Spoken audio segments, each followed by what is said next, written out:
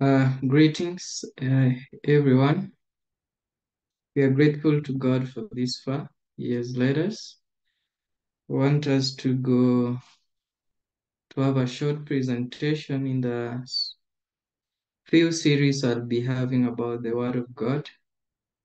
And allow me pray, then we'll begin. Heavenly Father, we thank you. We honor your name. We glorify you for your goodness. Thank you for this far. We want to share your word. We pray your blessings in Jesus' name. Amen. Oh, I have had pleasure in the word of God. It has been a real experience, and I think it was just thought it wise to share some of the biblical exciting themes concerning the word of God. And I really love the book of Jeremiah. uh, Jeremiah speaks concerning the word of God, and it's very interesting. I don't have the PowerPoint. I'll just be opening my verse, and we shall be just reading and reading. Uh, the the power in the word of God. That is what we want to consider today under the topic, the word of God. Power in the word of God.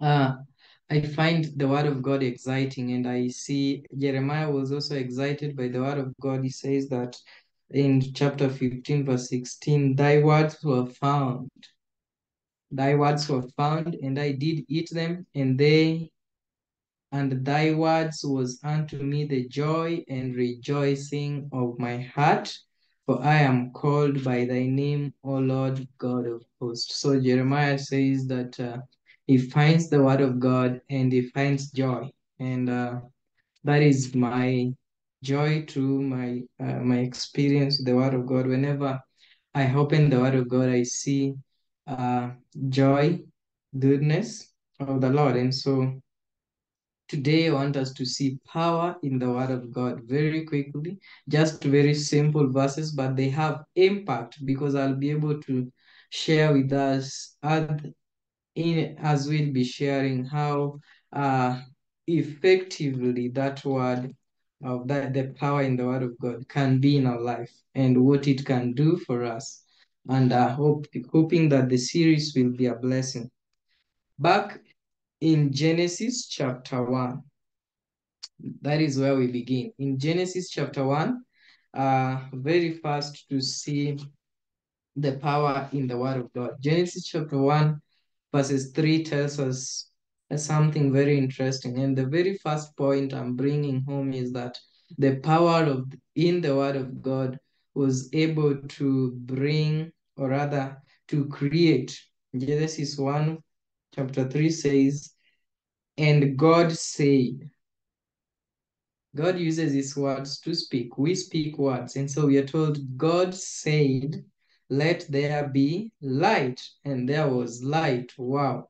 So there was light just by the command of God, the word of God. God said, let there be light. And there was light. Interesting to see that. And so we see the power of God, the power of the word of God in that. And so we go again to the next line, verses 6.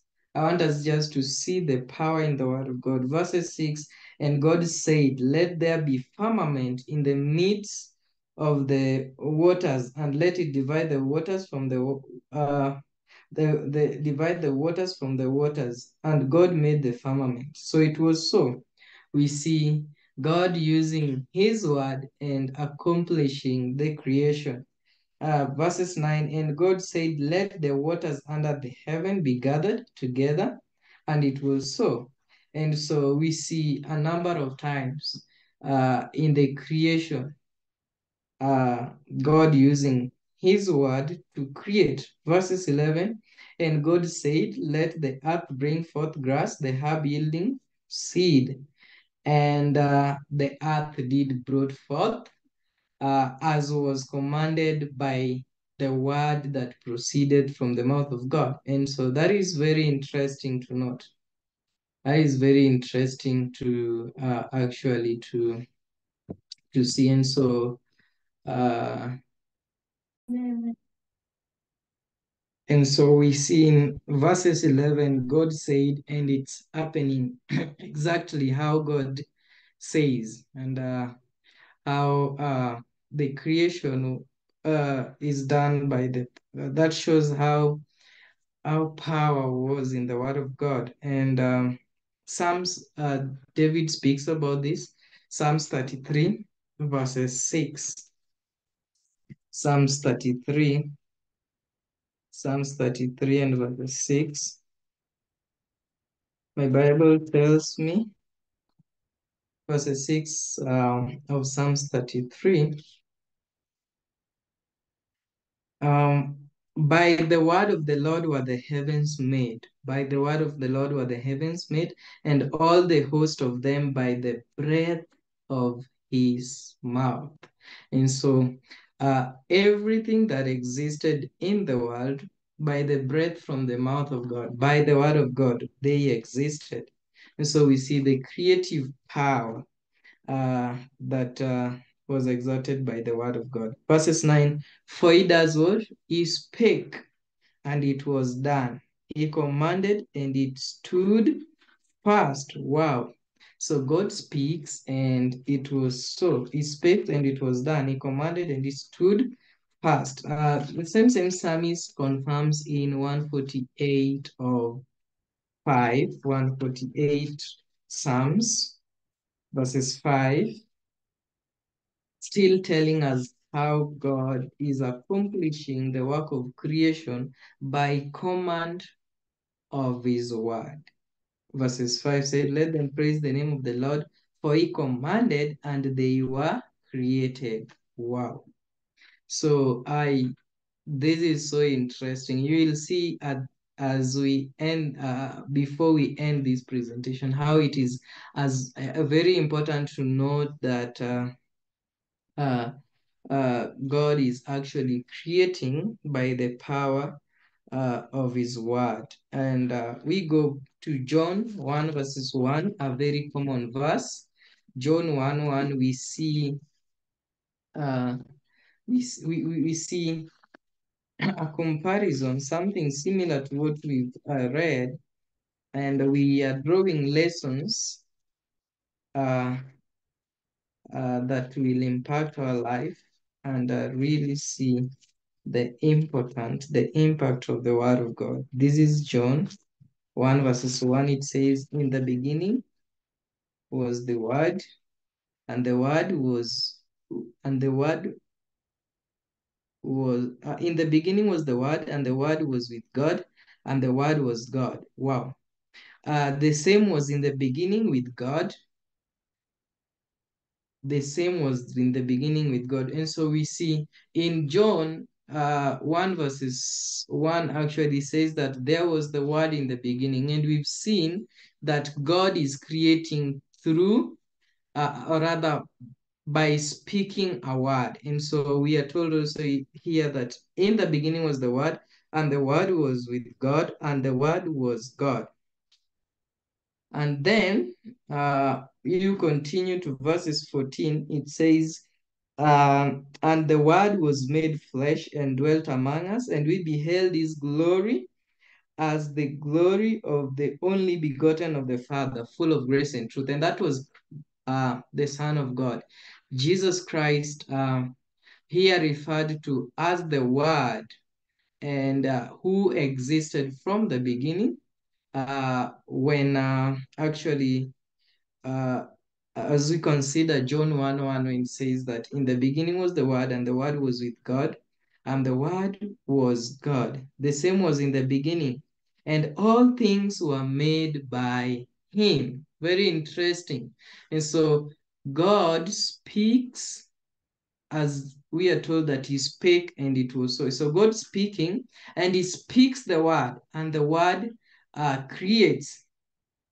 it speaks the word, and we are told also all things were made by him, and without him was not anything made that was made. Interesting to know that this word is Jesus Christ, and so God creates by Jesus Christ, and we can be able to see that further in the book of Revelation 19 verses 13. Actually, we are told that the word is Christ in Revelation 19:13.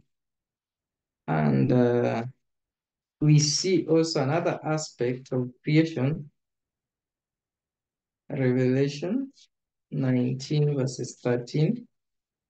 My Bible says, 19:13 of the book of Revelation. Bible says, and the sea gave up the dead. Sorry, that is 20. 19 verses, it says, and he was clothed with a venture dipped in blood. That is Jesus Christ, who was clothed in a venture dipped in blood. And his name is called the Word of God. So we see that word existed right from the beginning. And it was through him that the creation was accomplished. It was through him that creation was accomplished. Let's confirm that in the book of Hebrews. The book of Hebrews, still looking at the word, the power in the word of God. And we are seeing this word is actually Jesus Christ. And Hebrews 1 verses 1 said, God who at sundry times and in diverse manners spake in time past unto the fathers by the prophets, hath in these last days spoken unto us by his Son. God has spoken unto us by his Son, by hath in these last days spoken unto us by his Son, whom he hath appointed heir of all things, by whom also he made the worlds. Interesting that by Christ the worlds were made, and we see that it was the word that the power in the word that God used to create. First Colossians, actually. Colossians also tells us something. The book of Colossians.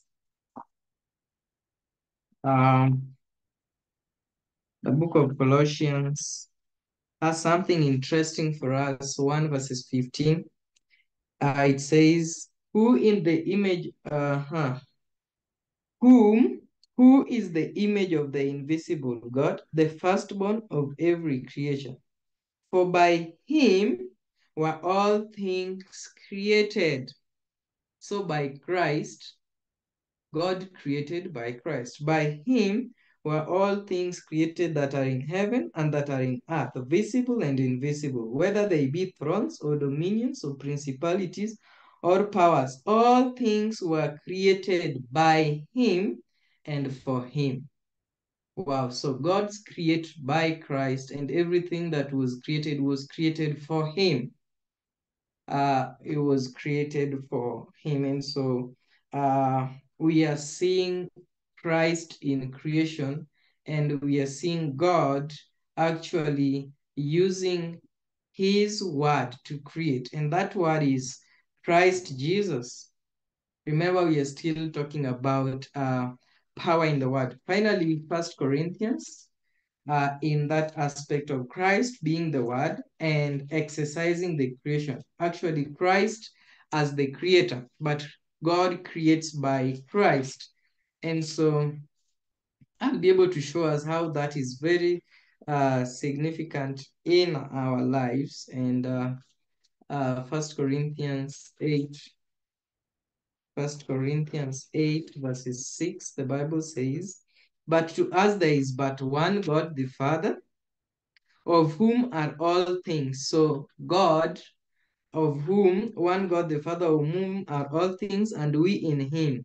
and one Lord Jesus Christ, by whom are all things, and we by him. So it was by him that all things existed that are then. So we see that very interesting, and I really appreciate that. Something very interesting again to note about creation. God created by Christ through the power of his word. And he also upholds and sustains the created matter. Let's go back to the book of Hebrews 1, and then now we will read verses 3. The book of Hebrews 1, verses 3. I'm doing a shift to show us how, having seen the power in the word of God, that God will be able to just speak and commands, and it is so. And the book of Hebrews also tells us that it was not only to actually create, but that word, let me read, who being the brightness of his glory and the express image of his person, and upholding all things. So he did create by the power of the word, and by uh, by the same power, he upholds created matter, upholding all things by the word of his power. So he upholds all things by the word of his power. He sustains created matter, the things that were created. They are in their places because of the command of God. See how powerful the word of God is? The sea sustained where it is because they obey the command of God, the power in the word of God. When he had by himself purged our sins and sat down on the right hand of the majesty on high. And so we also consider 2 Peter 3, verses 7. 2 Peter 3, verses 7. Interesting to know that uh, creative power, sustain, again, verses 5 says, for this they willingly are ignorant of that by the word of God, the heavens were of old, and the earth standing out of the water and in the water, whereby the world that then was, being overflowed with water, perished. But the heavens and the earth, which are now, by the same word, so they were created by the word, and by the same word are kept in store. They are reserved unto fire against the day of judgment and perdition of the ungodly men. Wow. So God creates by his word. The power of God, the power of the word creates, and the power of the word sustains created matter, upholds them, keeps them in check, in their places. Interesting to know. Now, as we end this, it's just opening our minds and seeing how powerful the word of God can be in your life. And looking at this, when we become new creatures in Christ Jesus, that is Second Corinthians, we want to become Christians. We want to become new creatures. We want to be created anew and have an experience with Jesus Christ. Listen to this. Therefore, if any man be in Christ, he is a new creature. Old things are passed away, behold, all things are become new. He is a new creature, meaning that he has been created. We've seen the urgency of creation being the word of God in the natural things. And I want to bring to our understanding that we are also created anew when we be in Christ Jesus. And so those who are longing to be in Christ Jesus has to be created. But by what urgency? The word of God. The word of God. And I can confirm that in the book of or rather, we can still read John 3:3. being born again, John 3:3. Uh, John 3:3. We are born again. Jesus speaks to this man Nicodemus and says in verses 3, Jesus answered and said unto him, Verily, verily, I say unto thee, except a man be born again, except a man be created anew, in other words, uh, again, he cannot see the kingdom of God. Interesting. He cannot see the kingdom of God. So for someone to see the kingdom of God, he needs to be created again. He needs to be created anew um as spoken of by the writer of First Corinthians. And so by what agency? I've just said it is by the word of God. But let's confirm that in Second Peter, rather First Peter 1:23. 1:23. Second Peter 1:23. The Bible says, sorry.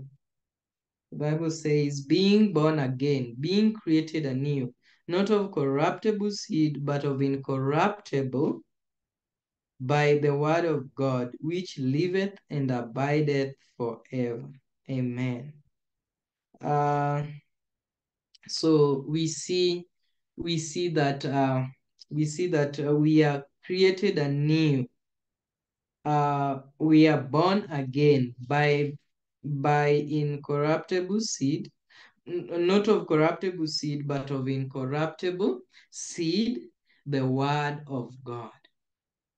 So notice the word of God had power to create, but it did not stop there. It sustained the created matter, or rather the creation. All things that were created by the power in the word of God, they were sustained, they are upheld by that word.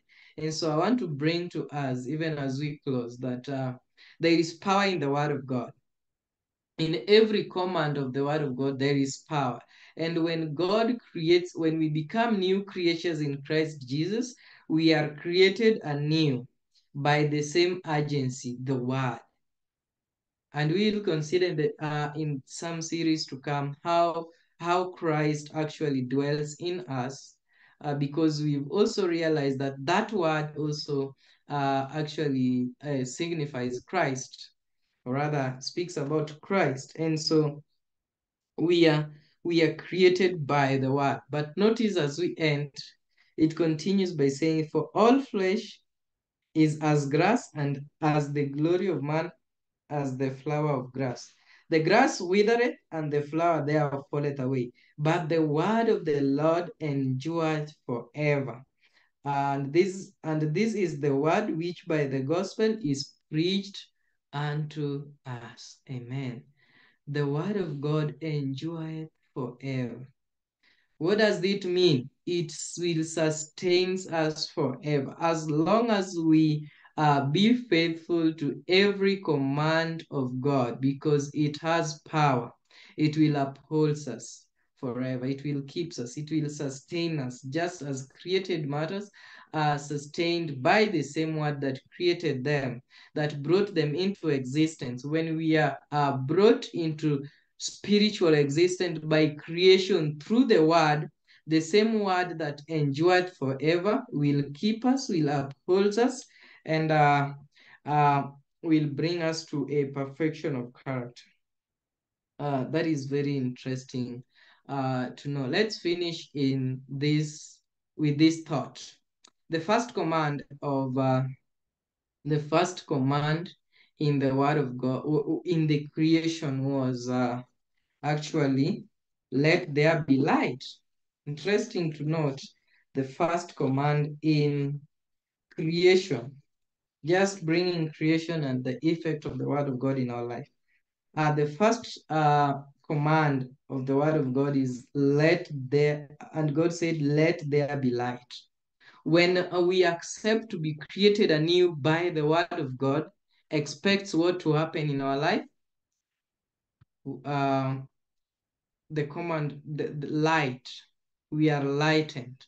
We are lightened by the word of God. For we know that the word of God is light. Psalms 119. Psalms 119, 1 5. Let me read very fast.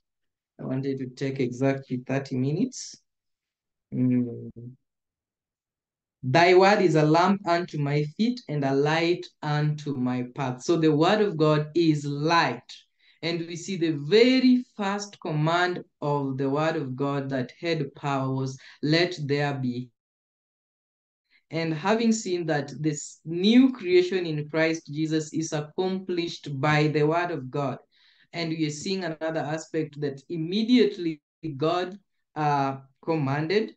The very first command was, let there be light. Then in us there will be light because the word of God is light. First John, and we pray, First John, uh, very interesting points to note, how significant the word of God is in us. It says, we are told in the beginning was the word, and the word was with God, and the word was God. Verses 4, in him was life. So in the word is life, and the life was the light of man. Wow. So if we receive this word, if we are created anew by the word, then we will have the life in it, and then it will be our light. We will have light, the very first command of the word of God in creation. Let there be light.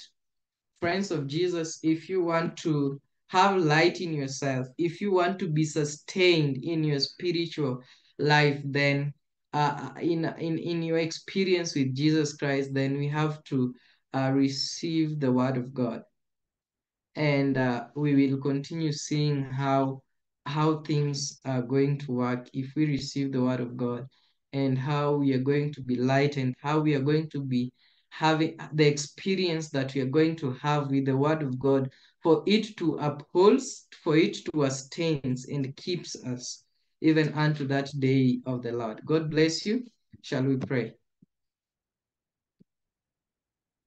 Father in heaven, we thank you for your goodness. We thank you for your word, which brings light, which has power to create. Lord, we pray that may you create in us a new spirit. May you create us anew, so that we will have your word within us. And may that word which endureth forever sustain us, uphold us, even unto the day of your coming, when we'll be found faithful. May your will be done, we pray in Jesus' name. Amen. Thank you. God bless you.